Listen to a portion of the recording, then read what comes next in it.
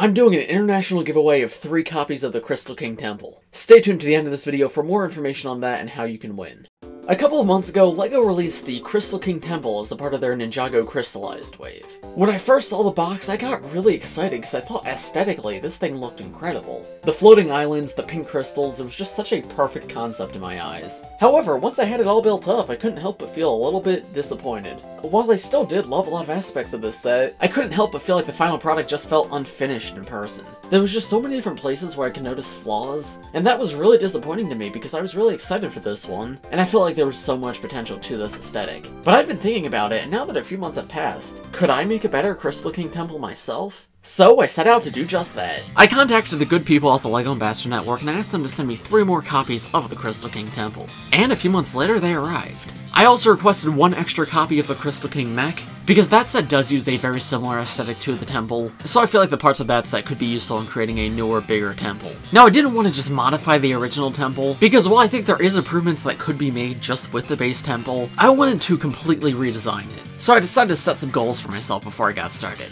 Number 1, I wanted to stick with the same layout as the original set. By that, I mean there was 2 sections of the original set, one which had like the puzzles to get to each of the golden weapons, and then the big main temple in the back. I wanted to keep that in my final version, just have both of those sections be a lot larger and a lot more detailed. And then there was a few things that I felt were flaws in the original set that I wanted to fix and improve in my custom version. First, I wanted to make sure there was puzzles for all 4 of the golden weapons. One thing I didn't like about the original is how there was really only puzzles for the nunchucks and for the Sword of Fire. The shurikens were just sort of awkwardly sitting at the front, you could just grab them right away. And the scythe was placed in the temple, which I guess was fine, but I would have preferred if the temple was made more to be an actual temple, and if that was not tied in with like the whole golden weapons puzzle. So that was my first main goal, create unique puzzles for each of the 4 golden weapons. My next main goal was to fix the base of the build. This is one of my biggest complaints visually with this set. I absolutely hated just the plain black flat base of these. I get the vibe that they're going for is like the islands are floating in the air, but the black abyss only works if you're like playing on a black table. If you're on a lighter surface such as my light box, the black just really stands out and in my opinion doesn't fit the vibe that this is going for. So I wanted to make sure the base of the build was a little bit rockier this time around on every single part of the build. Another thing I wanted to fix is I want to have proper shrines for each of the weapons. We see this with the nunchucks in the official build, but the Sword of Fire is just sort of randomly placed there, same thing with the Shurikens of Ice. And again, the Scythe of Quakes is in the temple, but it could use its own proper shrine. Another thing I think would be cool, but I'm not sure if I'm going to be able to do it, I would like to include like the table and chairs for the Counts of the Crystal King that we saw in the show. Now I do want to mention I will not be going for show accuracy with this temple. I've seen people on Twitter and whatnot create custom Crystal King temples that like are more show accurate, but that's not my aim with this build. If I get something show accurate, cool, that's great, but I just want to make a fun playset that could be its own actual set, and one that's similar to the original but improves things in ways that I felt needed to be improved. And then a few other ideas that aren't requirements, but would be cool if I could get it done. I'd like to include a proper tensegrity build, because the original leaks for this set mentioned that there was a tensegrity build in there, and in the final version, I mean, we did have the cage hanging off the side, but that wasn't really tensegrity, so if possible, I'd like to make an actual floating island using the tensegrity technique, and then I just want to make everything bigger. I don't actually have many complaints with the actual Crystal King Temple part of the original set,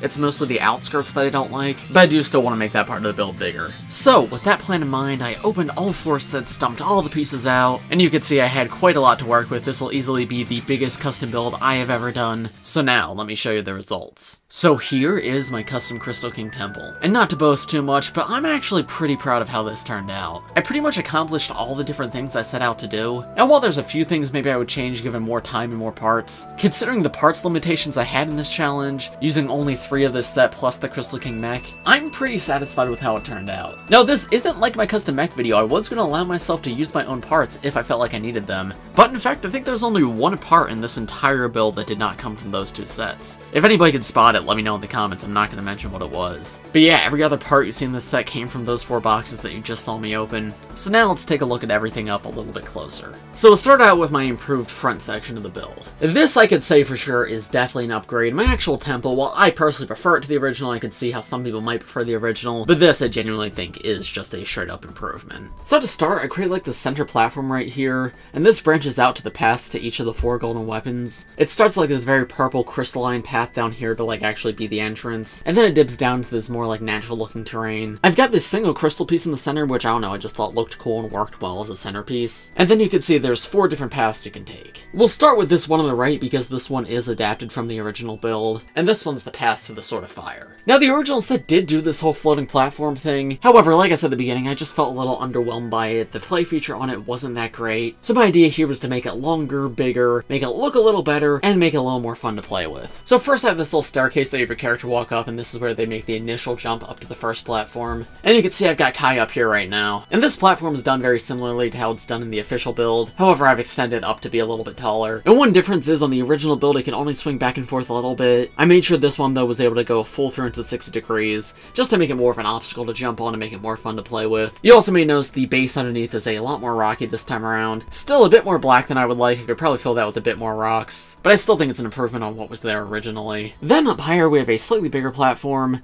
and this one can't rotate a full 360 degrees, but it still has a bit of rotation to it, which is nice, still makes it an obstacle. And just like on the original build, I have these purple blades that come up and get in the way. Now I found it weird on the original how these blades ended in a mini ball joint, but there was nothing to connect to them. So this time around I have 2 blades that are connected so that when you bring one up, it brings the other one up. You can see when I push down the first one, the other one comes with it as I move my finger across. So the idea with those is they'll get in the minifigures' way as they're trying to climb up the platforms. And then again, I've tried to improve the rocky terrain down here, got some trans pink parts to add some colors, as well as a crystal extending out the side. And then at the very end, I've got the floating island which holds the Sword of Fire at the top. This floating island is very inspired by the one that holds the nunchucks in the official build. However, I swapped the black Technic pieces out for the trans pink ones just because I think the trans pink ones are a lot cooler. And you can see that's held up pretty high in the air. And there's a full look at the shrine at the top of the island. Again, very similar to the official one, but I tried to make each of the shrines different. So the unique thing I did with this one is I had these crystals extending out the top, and I actually think that looks pretty cool. I also gave the sword a proper pedestal because it didn't have that in the official set. So I think this entire section turned out pretty good. I'm honestly pretty happy with it. The only thing I'd change is add more rocks to the bottom maybe, but that's a very easy fix, which honestly I could do. Now coming back to the center, there's 3 other paths I can take. One of the goals I had with this is I didn't want to make any of the obstacles the same, so I wasn't going to do like the floating island jumping again for any of the other weapons. So I was trying to think, how can I make different obstacles for the different weapons? So let's take this left path now and see what I did for the shurikens of ice. This section is definitely my least pretty one, however it might be one of my favorites in terms of actual functionality. Because you can see you take the steps up right here, there's a crystal piece, you hop up, and the actual island and shrine might look a little bit generic to you, but that's because this is actually a tensegrity build. So just like I mentioned at the beginning of this video as one of my goals, I was actually able to get a tensegrity build to work, and I was actually able to incorporate it into a much bigger build than I was expecting, which I'm super happy with. As such though, I feel like I wasn't able to make it look as nice as I was hoping, because this was my first time ever trying a tensegrity build, so I wasn't sure exactly how to guarantee that it was stable. So I figured out that this worked, and then I didn't touch it because I didn't want to mess it up. So while the bottom and the path leading up to it are not the prettiest, I still think the shrine itself is pretty cool, and again I managed to make a rocky bottom that fits with everything. I also want to kind of make a theme for each challenge. So for the Sword of Fire one, the theme was like agility, because you have to imagine that your minifigure is fast enough and strong enough to be able to jump over all of these and dodge the blades. With this one I want to imagine that the challenge here is balance, because obviously the integrity build is loose, right? It shakes around, and as you just saw, it can fall over if we do something wrong. So if this were to actually be played with, you can imagine like retrieving the shuriken's device without knocking it over,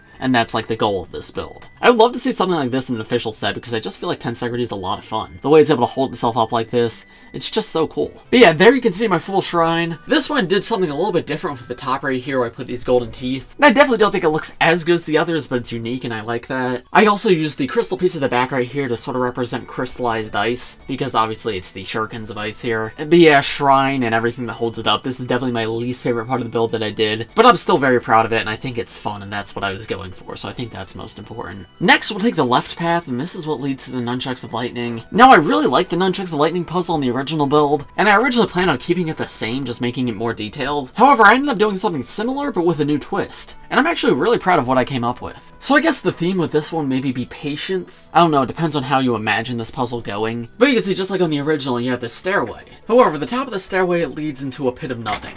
Just jagged rocks and crystals, which would probably really hurt if you fell into them. And this in your imagination could be as long as you want, but once the time is completed, you turn this right here and it spins the staircase. And now the staircase is facing a floating island which holds the Nunchucks of Lightning. You can then have your character jump from the staircase to the island, and there you go, the challenge has successfully been completed. The shrine that you reach is once again on another floating island. Similar to all the other ones, though this time I have trans pink swords coming out the sides, which I think looks pretty cool. This one did something kind of cool with it. It's built on an angle. Like you can see the angle of the island doesn't match the angle of the base. And that was something that was really fun to figure out how to do. And while it definitely does make this part of the build a little less stable than some other parts, I still think it's pretty good and honestly adds to the overall, like, floating in the air vibe. Because that little wiggle, I don't know, it makes it feel more realistic. But yep, up here, there's room to pose figures that holds the nunchucks of lightning. And around the back, it's not very pretty, so we're not going to talk about that. Here's a closer look at the base of this build, though, with that crystal pit that you could fall into, and some more, like, rocky terrain at, like, the base of the island. And now finally we have one more section to go up, and that is the top left. So you go up a few steps and it takes you to this large flat platform, and that leads up to this wall back here, which holds up yet another floating island. Now the theme with this one was meant to be strength, and the idea behind it is really simple. If I take coal off, you can see it's basically just meant to be a rock climbing wall. So I guess the challenge is a character has to be strong enough to lift themselves all the way up. But once you get up there, you have the tallest of the shrines. The Site of the Quakes is on its own pedestal this time, but aesthetically it's very similar to the other shrines. Once again, very rocky base beneath, and there's two of these large pink crystal blades out the back, which are just here to add a little extra bit of detail to the ground, and just give more life to the overall build. So I think that's about it for the front puzzle section of my Crystal King Temple. As I said, I'm honestly very proud of this. I think this is a lot of fun, and this just feels more complete to me. There's something for each of the weapons, there's a puzzle for each of the ninja, and I like how it's actually able to theme everything too. We have the agility challenge, the balance challenge, the patience challenge, and of course the strength challenge. Let me know in the comments what you guys think of this part of the build, what improvements would you make? But of course we're not done, there's one more part of this build, and that is the main temple that goes behind it all. Now I think all of this looks really cool on display, but we're going to move that front section back out of the way for now so we can take a look at this up a little bit closer. Now this one's not changed as much as the front section, it's pretty much just made bigger from the original, but let me go through what I put together. So first off, the base is a lot rockier, which is nothing all too exciting, right? It's a pretty simple fix, but I do think it is a major improvement, just fixes like the overall vibes of this set. I honestly think it looks really good, I'm pretty proud of it. It's still held up by the Transpink Technic pieces though, and then we get to the first part that I'm really proud of. And I decided that I'm going to try to make a face on it, because we know the Crystal King Temple in the show does have an Oni face, and while I wasn't going for complete show accuracy, I wanted to make some sort of reference to the show, so I thought it'd be cool to make some sort of face, and the original idea was to make it look like the Crystal King,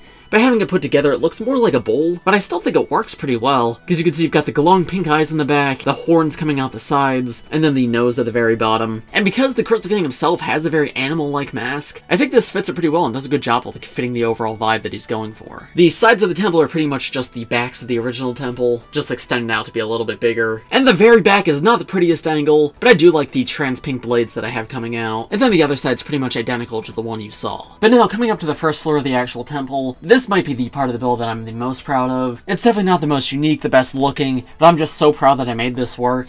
This is the area for the Council of the Crystal King. You can see there's 6 chairs in there, 1 for each of the generals. Then there's the 3 black tables in front of them, and then the table in the center. And this is where you can place whatever they're talking about. So like as we saw in the show, one of the crystal spiders popped up right here. But yeah, I absolutely love that I was able to include this. Obviously these seats don't work for like Pythor, you'd have to take his tail off or something. But they provide versatility, and I think that's what's most important. But yeah, I think this is super cool. It does take up this entire part of the floor, but I think it was worth it because I think it looks really cool, and it's something from the show I was actually able to incorporate into the set. But now, coming up to the top floor, here we have the Crystal King's throne, and this is pretty much the same as the original set, I just made it all bigger. The throne itself is literally exactly the same as the original set, can even be removed, but you can see the terrain around is a lot bigger, so if you want to display figures up here, or have like a fight scene up here, you can. I also have a crystal cage off to the side, and this one's definitely not incorporated in the best. This was a last minute addition, so if I were to remove it, the entire build would probably look a bit better, but I wanted to include it somewhere, and I couldn't think of anywhere else to put it. But you can see I've got Lloyd trapped in there right now, but it just swings open like this, you can remove him. And you may have noticed, I appreciate like the storytelling of sets, right? I like for there to be ways to play with it. So I had storytelling in like the different ways to obtain the 4 golden weapons. And I guess this is another goal of the set, is once the ninja obtain all the golden weapons, they have to use it to save Lloyd from the cage up here. So yeah, if you were to play with that, there's lots of room to pose all the figures up here. You could put more Vengestone guards up here if you wanted. Just lots of room, lots of possibilities. So while it's not the most unique in terms of the build up here, play space is something that's very important to me. And then there's lots of trans pink out the back just to make the throne look a lot bigger. And then around the Crystal King is essentially just a much bigger version of the golden weapon shrines. There's a look at all of that from the back. And that's everything for my custom Crystal King temple. Let me know what you guys thought of it in the comments below. Personally, I'm very proud of it. I am not a mock builder, like I've pretty much only built official sets up until this year. But you've seen I've done a few other custom build videos on my channel recently, and it's helped me like learn more about LEGO. And I've been able to create cool things such as this, so I've been having a lot of fun with it. Completely unrelated, but I just realized I have these 2 pieces left over after building. I wonder if there's anything I can do with these. Let me know in the comments what your favorite and least favorite parts of this build are. Do you think this is better than the official one or worse? And if you have any suggestions for future custom build videos like this one, let me know in the comments. And then one final thing for the video, I have my contest to announce. So I have big news, this will be my first ever worldwide contest. Or at least mostly worldwide. I'll have some restrictions which will be listed in the description below, because I won't be shipping these sets out myself, they'll be coming directly from LEGO. So I think the contest is only going to be available in countries where you have a LEGO shop at home, but you can read more about that in the description. Point is, it's not United States only this time, so a lot of you guys are going to have a much better chance, but here's how the contest works. So I'm going to be giving away 3 copies of the original Crystal King Temple. In previous contests, only the first place winner has gotten a prize, but this time around, first, second, and third place will all get their own Crystal King Temple. Now, what is the contest, you may ask? I want you to make a custom minifigure of your own original character. But the problem for this character is, what if the Crystal King was not the Overlord? Because obviously we know the Crystal King is going to be revealed to be the Overlord that's been revealed in trailers, and I mean there's so much symbolism in the sets that point to the Overlord. But what if it wasn't the Overlord? What if it was a new character we had never heard of? I want you to make your own custom minifigure, what this villain would look like, and describe their backstory, what their motivation is, and why they've been buying all this Vengestone. You also have to be subscribed to the Bricks by Mine YouTube channel and be following the Bricks by Mine Instagram page to enter. There's one more rule though, you can't use any of the parts from the official Crystal King. So make your minifigure, write your story, and post it on Instagram. Use the hashtag BricksByMine Crystal King Temple Contest. The contest will end in 2 weeks, and then shortly after that, I'll go through all the entries, pick the winners, and then I'll DM the winners to get shipping addresses and everything, so that the prizes can actually be shipped out. As I said, unlike previous contests, this will be international with some slight restrictions, which you'll see in the description of this video. But if you were to win the contest, I will need the shipping address of someone 18 or older. So that could be you yourself, or that could be a parent or guardian, but for the winners to receive their prizes, I will need to ship to someone who is an adult. So keep all of that in mind. But yeah, post your entries to hashtag BricksByMine Crystal King Contest, and I'll be judging them based off both the creativity of the minifigure and how well written their description is. Also, bonus points if you do some cool photography with your custom minifigure, but you don't need to do that to win. But I think that's about all I have to say for the contest. Best of luck to all of you, and I look forward to seeing your entries. If you enjoyed the custom build in this video, you may also enjoy this video that I just put in the top right corner. But of course, thanks for watching everybody. If you enjoyed, please press like, subscribe to the channel if you're new. I do LEGO and Ninjago videos just like this one almost every day, so if you subscribe, you'll be the first to see them. Thanks for watching everybody, and I will see you all in the next one. Bye!